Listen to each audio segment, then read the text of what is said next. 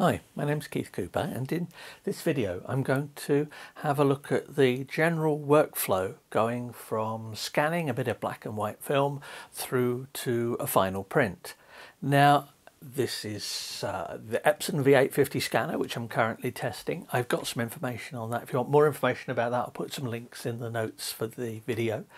But I'm going to take some film that I actually shot back in 1994. That's not quite the last time I used film, but I've not used any recently. Now, things with old film. I hope you've kept it well and you've kept it clean, because as I'll show in a bit, cleaning up dust on scans, even with automated systems, which don't necessarily work well on black and white negatives, can be a trouble. So it's a lot of work, but if it's a picture you want to do, then so on. Now, I mentioned when I did the overview and the review of the actual scanner itself, and this is the V850, that there is nothing better to make you curate your collection of old negatives and decide which are actually worth scanning than trying to do it. If you have this vision of going through thousands and thousands of negatives, scanning them, putting them into an archive, well, you better have plenty of spare time and some good books to read whilst it's scanning, because it takes several minutes per image to scan. Now, that varies depending on what software you use. Now, my normal scanning software would be ViewScan, which I've used for years, works with loads of different scanners. But I'm going to use the Epson Scan software because for scanning very smallish numbers of pictures like this, it's actually perfectly fine. I found an old box of slides the other day, loaded up a load of slides into the slide holder, scanned them. There we go, found out what they are, whether they were worth going. They're old family pictures, so they're not stuff I'm going to use here for showing this. But the image I'm going to start off with is one I shot in Canada, as I say, in 1994. I wasn't entirely certain. I wasn't entirely certain what was in the envelope of pictures. Now, I used to have a darkroom, so I have some experience of actually looking at negatives and working out what pictures they are. Now, I remember the pictures, but the easy way to do it was just to take the envelope of negatives, put it in the scanner in transparency mode, do a fairly low resolution scan, takes a minute or so to do that, at enough to be able to see detail in the pictures and decide which ones are worth scanning further. The fact that they're in the envelope doesn't really make much difference. It softens it a bit. It means there's a bit low contrast here, but you could tweak it if you wanted to. So that is actually a scan of an entire envelope of pictures. Now, that's much quicker than taking the pictures out of the envelope, risking getting dust on them, and putting them into one of the holders here. Now, the holder here, as it is at the moment, has a colour negative in it. Something else. I'm going to have a look at color negatives in another video, but this is a specific one for black and white, although it's general scanning as well. So I have the negative in here. It takes you a few minutes to load things up here. There's a limited number you can get, depends what size your negatives will cut to, which is why if you get the V850 you get a second holder of each type, so that whilst you're scanning, you can be loading up the next set into it. So that is it. It has a film on it, anti-Newton film, so you won't get Newton fringes on it. I've not had a problem. I did have a bit of a play with the height adjustments on here, and think that having them set at the midpoint gives perhaps a marginally sharper image. I don't know, because these are old films. They were shot on old lenses. In fact, the picture I'm going to show here today, working through to the print, was actually shot using the exact same lens I'm using for filming this video back in 1994, an Olympus 24mm. At the time I had it on an OM2, and I still use it. It's now via an adapter on an EOS RP, Canon RP, and that's what I use for all these videos. So you know, just because it's an old lens, it's also not the sharpest of lenses. It's good, but it's not brilliant. I mean, it's fine for video and it's fine. I've used it elsewhere, but for this picture, it's not a matter of going back, and in fact when I show you the picture you'll realise why I cannot go back and retake that picture. But anyway, there's the scanner, there's how I've set it up, and this is a preview scan. This is with the film in the holder. In the settings here, the scan settings, I've gone for 48-bit colour, the maximum resolution for it. I'm scanning in colour because I'm going to turn it into black and white at some point of that. I'm not going to use, it doesn't give me anything extra, but as I'll show in a bit, some bits of software that I might want to use in Photoshop really don't like handling grayscale images. So if you have them as an RGB image, so R equals G equals B, so a black and white image but in an RGB space, bigger file but doesn't really matter, I'm going to scan this at 6400 dpi. Now that's supposedly the maximum of this. Once you get into measuring DPI and things on film, actual resolution stuff and lenses, it is a vast subject of discussion. Well, actually, it used to be a vast subject of discussion. It is far less of a discussion subject these days because not that many people, relatively speaking to what it used to be, use film anymore. So if you're getting into film, you want to really sort of practice your scanning, because there's no point going through all the faffing about with film and then sort of making a mess of the sort of scanning. Now you might want to go the whole hog. I used to have a darkroom here, haven't had it for many a year now, and I used to do prints as well. So most of these images I have seen printed, chemically printed, and so I know what they look like, but I've scanned them before as well. So this is the basic scan. I'm not doing anything special here. I'm letting it do its auto exposure. I'm working at 16-bit when I'm in grayscale, so I'm going to be able to chop out set the contrast levels and everything for that, so it won't be a problem for working for it. Now once I've done that, there's the tiff image that I've got from the scanner. It looks a bit dark. However, that's because the scanner is that's the full range that the scanner's capable of. Now that's a good sign, because the negative is not perfectly exposed, and the scene itself was fairly flat lighting with a few deep shadows on it. But that's the image, the tiff image. Save it as a tiff file, 16-bit colour. I've flattened it in Photoshop and it's now in a 16-bit grayscale. Just one thing about grayscale colour spaces, I work in Grey Gamma 2.2, it's one of the Photoshop standards, I've used it for years. If you're going to be converting to colour and to black and white, it's worth using a Gamma 2.2 space for your colour images. That's the source images here. Adobe 98 is a Gamma 2.2 scale. sRGB is close to 2.2 but has a few minor differences, and I just keep it simple by having a colour working space that's 2.2 and a black and white space, Grey Gamma 2.2, which is also a Gamma 2.2 space. So there's the image. Yeah, it looks a bit dark. This has been converted to a positive. So first thing I really want to do is adjust the levels. Now, simple Photoshop operation here. I'm going to mention using this in Photoshop. You could do this perfectly well in Affinity Photo. Now, I can't give step-by-step guides for these things.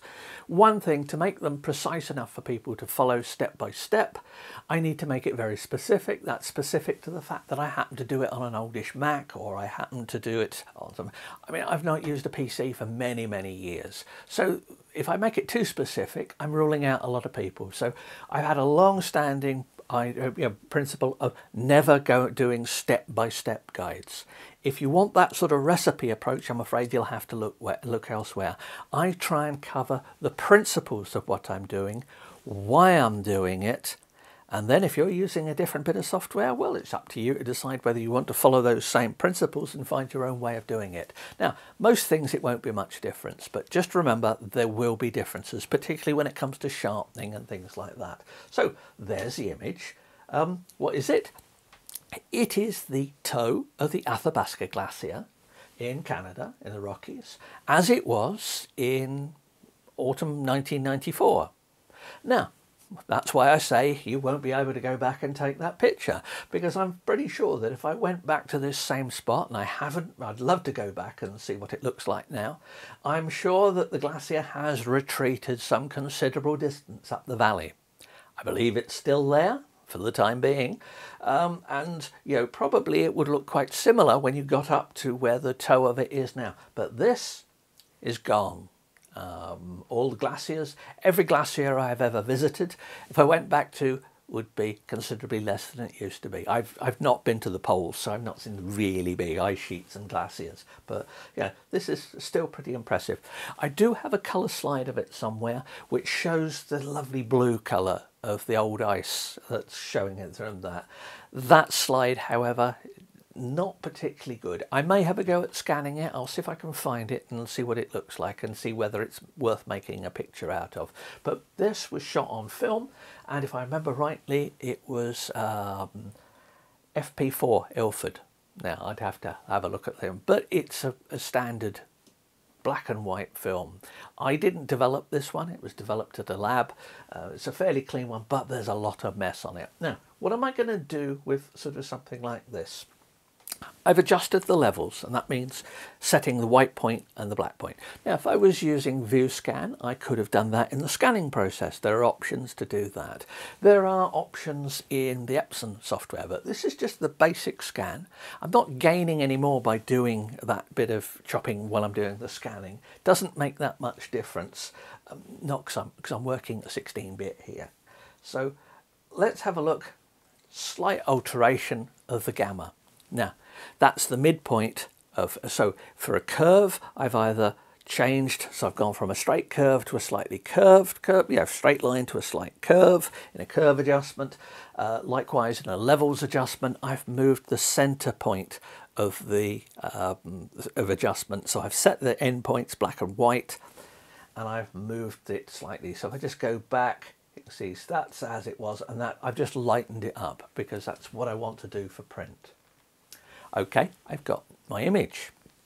You might think, well, there we go. What's the difference now between doing this and printing an image from one of my images from the shot on digitally?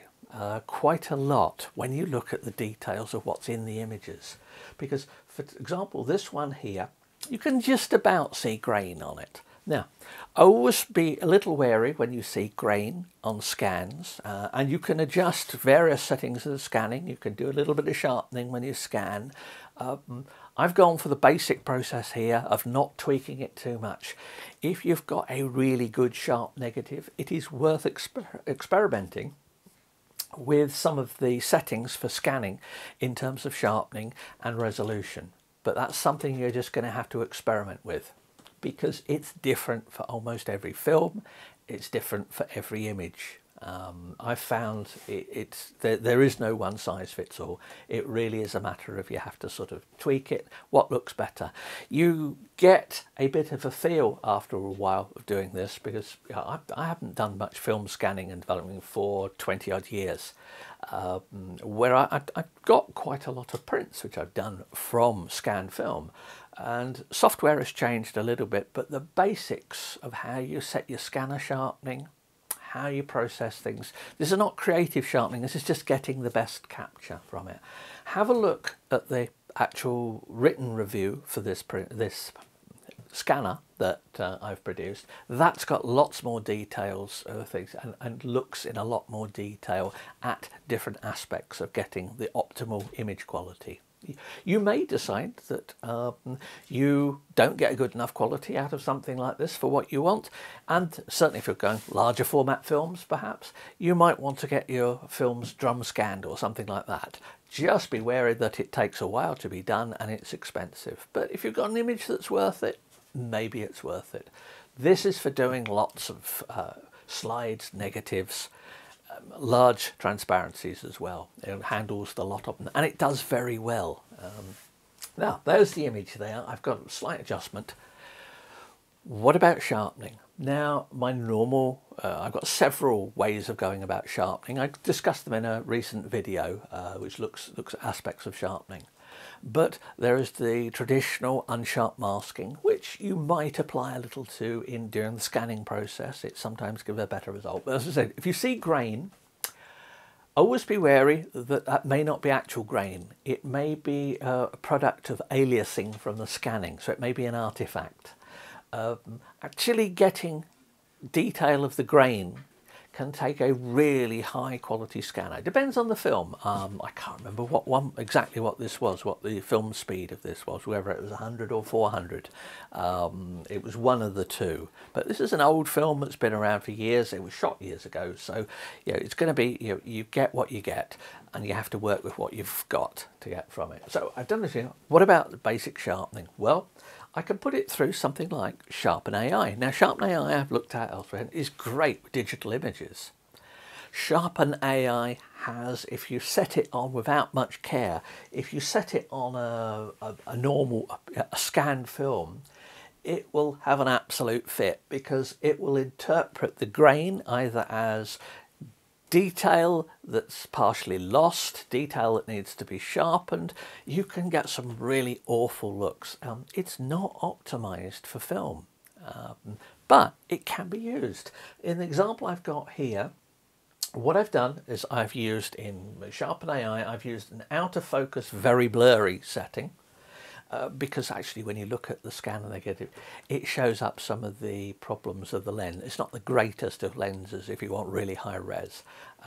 That said, put that lens on my 5DS 50 megapixel, and I've got perfectly good shots out of it. I need to do some corrections and things for chromatic aberration and stuff like that, but it's a fair bit I can do with it. So just because it's an old lens doesn't necessarily mean it's a bad lens, but in this instance it's a little bit soft.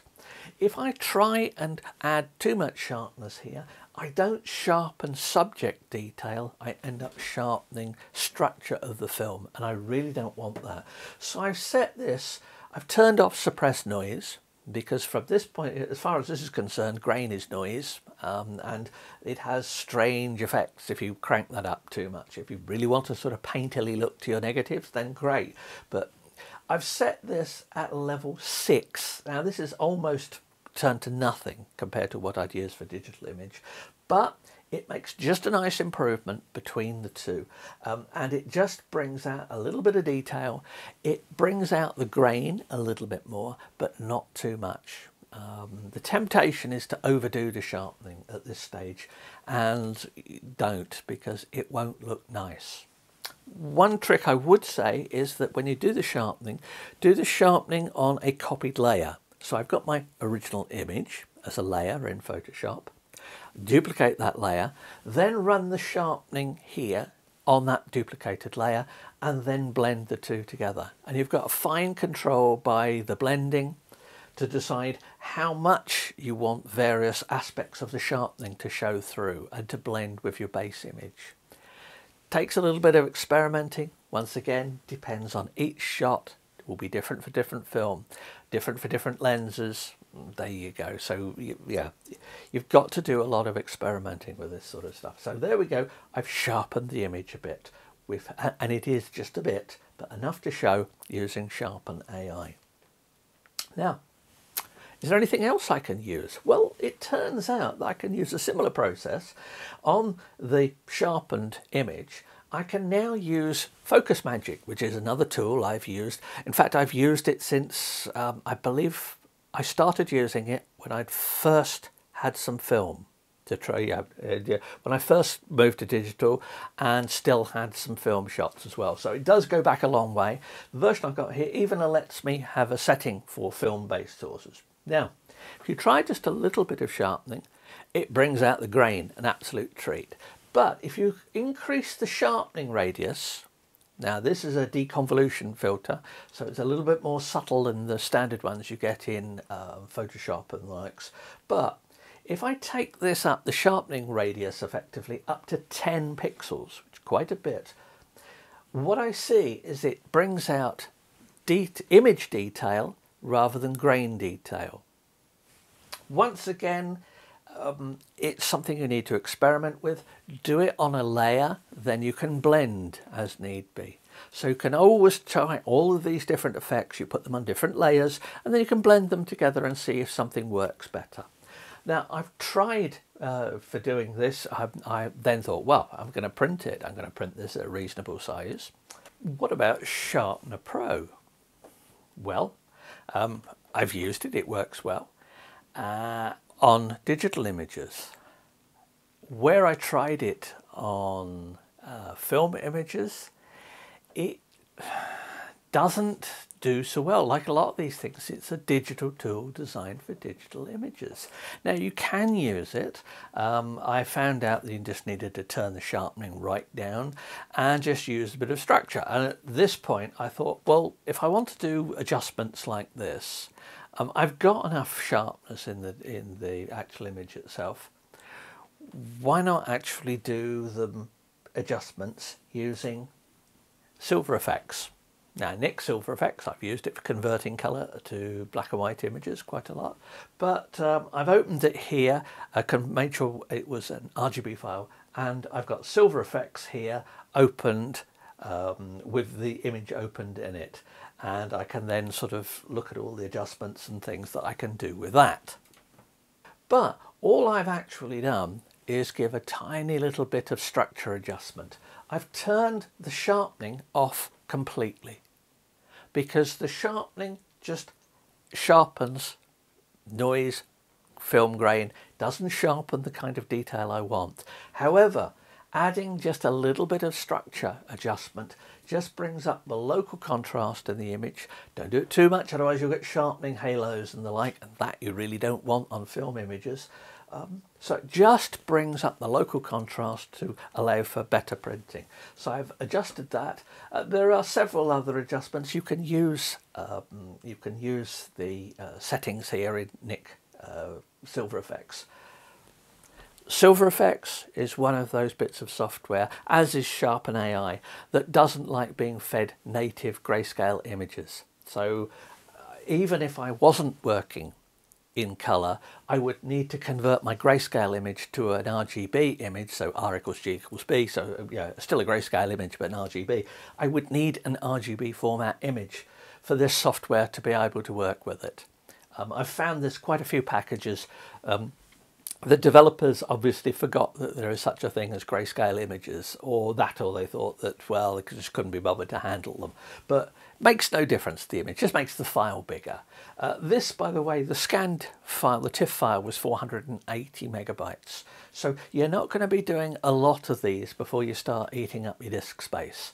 But there we go. I've just added a little bit of structure, local contrast enhancement, corrects for a bit of the softness, and that also will correct for a bit of the printing. I'm not going to do any actual print sharpening as such, because print sharpening, as it's normally applied, if you do that on things with film grain in it, it sees the grain as fine detail.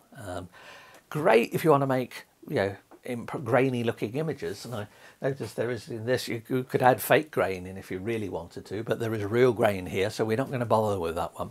So there we go. I've got that image. I've processed it. That I can change other things. These are a couple of other nick adjustments. This is a soft focus or soft contrast at the two extremes. I particularly don't like this one, but this one doesn't quite feel right to it. But you can make minor adjustments at this point. Well, make major adjustments if that's what you like. But I'm trying to make something that looks like a well-produced darkroom print. I'm not looking for something that looks like I got a digital shot and ran it through lots of filters. I don't want it to look digital. Now, the interesting question is what that actually means, and almost everyone who ever uses the term means something different about it. But I want it to think, yeah, that could be a film print. It's a half decent one. Now I'm going to make a big print. This is only a 35mm neg. What am I going to do for printing? Well, I'm going to print straight from Photoshop. I could print from since I'm printing this on the Epson P5000, I could use the Epson print software for this. I'm using the black and white, the ABW mode. If I printed it on, say, a Canon Pro 300, then I'd use the Canon black and white print mode. What about paper choices for it? Well, for this one, I'm going to take a paper which is fairly like a bright photo paper, I'm going to use Innova IFA 49. It's one I'm testing. I've got a roll of it here. It's one I've used for quite a few years on things. And basically I'm going to just print it. I've resized it to fit suitable piece of paper. Can't even remember what the resolution of it is at this, but it's probably about 400 or 500 pixels per inch. So it's enough that it's going to get all the detail the printer can provide. I'm at printer settings. I'm using the printer for the P5000. I'm using on its maximum print quality. That's 2880. If I had a P700, P900 and was printing it on this, I would not use the higher. If I print in black and white, I would not use the highest print quality settings. I'd go similarly for the 2880. Now I've looked at detail for printers and things like that, but those were digital images, not with this. So always remember the two print subtly differently. So there we go, there's that. What about the print? Well, here's the one I made earlier. Here is the print. Now I'll just move this round so hopefully it won't get too much in the way of reflections on the video. There we go, I just thought of that. Now, what does it look like? Well, it looks like a print I could have produced in the darkroom on a bright RC style paper, although this actually is a fibre-based paper. So this one, in terms of general papers, this is quite similar to the Epson exhibition fibre traditional photo paper. It's that style of paper. It's not a brilliant white paper. I did think of printing it maybe on a matte paper. This, if at this size, and remember this is a 35mm negatives breaking up to this size, so there is grain I can see in the sky. I've kept it sort of under control, but you can still see all of this. It obviously looks like a film image. So how I want to show this is where the choices come in. Now I've printed it straight off using the ABW mode because that prints bang on neutral. I've not put any adjustments in it. The shadow here is fine. It's nice and black. There's plenty of detail in it. The structure in the ice is all there. Yeah, it's a really nice print of that negative. It reminds me of that day in 1994 when I walked up to the toe of the glacier, and actually it's the first time I'd ever stood on a glacier. I used to be a geologist, and one of my specialist areas was recent geology, so glacial stuff, probably because I come from Suffolk, where the whole county has effectively been covered with stuff that's dropped out of glaciers and in various stages and things. But yeah, looking at the detail, there's the mud and gravel underneath it. There's the residual bits of rock and dust in the ice where it's melting away. I said the only bit missing from it would be that eerie blue colour that you get from the ice. But there we go. There is a print from the 35mm slide. Now, what else might I do with this? Other ways I might process. As I said, I might try a different paper. This, I might decide that I want more of an arty look to it at this size, and I might go for a matte paper, a cotton rag paper. Don't think I'd go for a textured paper. I'd want a smooth paper. The image itself, there's a softness about it, but that's, as I said, yeah, the camera, the film, whatever I did when I was taking this particular picture. But is it a picture that works? Could I have got better? Well, if I'd spent a bit longer tweaking the settings on the scanner, maybe a little bit. If I'd looked at more ways of sharpening and changed the contrast levels, I might have changed a little bit. Would it change the essential essence of the picture? No. I think I've got this one. Works pretty well. I'm happy with it. The takeaway I come again to from it, and this is based, I've obviously looked at film many times in the past, is that I wish I had my 5DS with me when I took this, when I was there. Yes, it's a great photo. It's a memory. Do I wish I was still using film? No, this doesn't convince me. It's not to say that there's some great things to be learnt for your photography in using film, but this is very much something that is in my past before I was a professional photographer. So yeah, it's an interesting print to see, but there you go. Now, hopefully that walkthrough has given you an idea of some of the processes I go through, rather than just the simple step-by-step, do this, do that type approach for things. Please feel free to ask questions. It's people's questions that often give me ideas for extra videos and things. And I've got this here for a while, so I'm going to be having a look at a slide and some colour negative film and a few other bits and pieces with it as well. But if you have old negatives and you've got some great photos, well, you can print them if you want. All you need is just a few bits of kit. Oh, and a nice printer as well really helps. So, yeah, thanks for watching, and hope you've enjoyed it. Bye.